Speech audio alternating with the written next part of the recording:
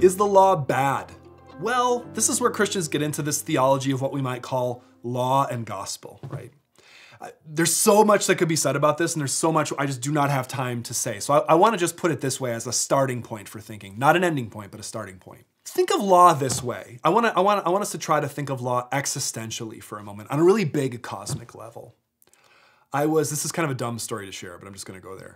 I was depressed a couple weeks ago. I was having a bad time. I felt really bad physically. I don't know if you ever feel like this. You're feeling bad physically, you're feeling bad mentally. And I was getting ready for bed and I looked at myself in my bathroom mirror and I actually thought this thought. I looked at myself and I was like, this is as ugly as I have ever looked. Like literally right now, I am at the peak low of my ugliness, like as a human being, like just physically. I just felt like that feeling of just not measuring up, okay? So in that sense. Or in the sense of, say, like mountain climbing, of trying to climb a mountain and being defeated by the mountain. The mountain is too big. I've tried to climb Mount Adams 2 times. I have failed both times for different reasons. One time I was sick, and the other time I got caught in this cloud, right? And I couldn't see 2 feet in front of me, and I was afraid, and I actually got lost a little bit near the peak of the mountain, and I came down, right? It wasn't so much there that I was ugly or that I had some kind of moral failure, right? It was just that I saw myself in that moment as inadequate. I wasn't enough, right?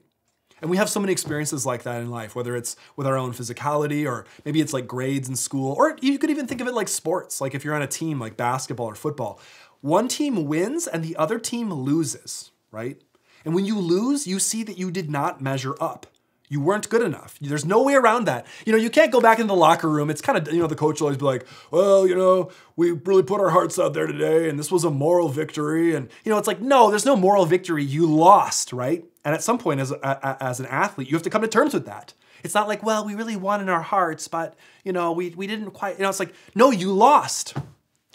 That sense of losing, that sense of inadequacy, that sense of just being confronted with something that's so much bigger than you that you can never really be there, right?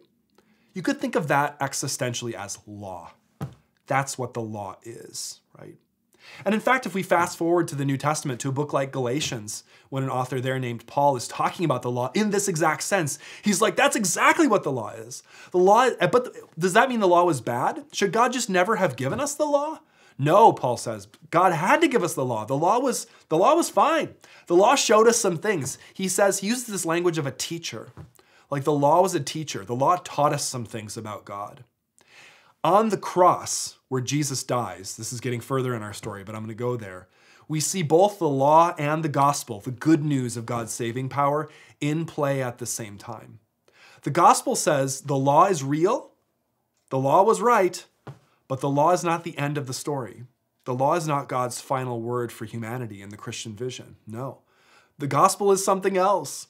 The gospel invokes concepts like grace, grace that no one could ever earn. And this is something that all Christians have believed always. That we just can't really overcome this sense of law in our lives, this sense of dysfunction, through just trying really hard to be better. I cannot overcome that sense of ugliness that I experienced that day in front of the mirror merely by running a lot and exercising and trying to make my hair better and trying to wear different clothes. It just kind of won't ever really fundamentally work. And in fact, my body will break down and I'll die. That's the law. That's death, right? But there's something else, right? There's something beyond this. There's some calling out of this place and a kind of a righteousness or a purity and a wholeness that God offers that in fact makes law totally powerless to define who we are in the end before God. An idea like that is gospel. But these ideas, even though they are opposed and they're at these two polarities, they also interact with each other. I mean, we still experience the law in one sense in our lives all the time, in a very good sense. It was good that I turned back on that mountain. I might have died up there. I needed to come back to my family, I realized I was inadequate, right? And Christians still operate in their lives with rules, with community norms, right? And my community and my church and all the people that I'm accountable to, they help me, stick to scripture and stick to those norms. So in a sense, you could say that that's kind of like law operating at the same time. And when Jesus dies on the cross, sin is being shown for what it is, something ugly and horrible, and that requires a great sacrifice to make it right. That's the law. But then there's also the resurrection for Christians, right? So death is not the final word. Law is not the final word. There's a little bit of gospel in the law, and there's a little bit of law in the gospel.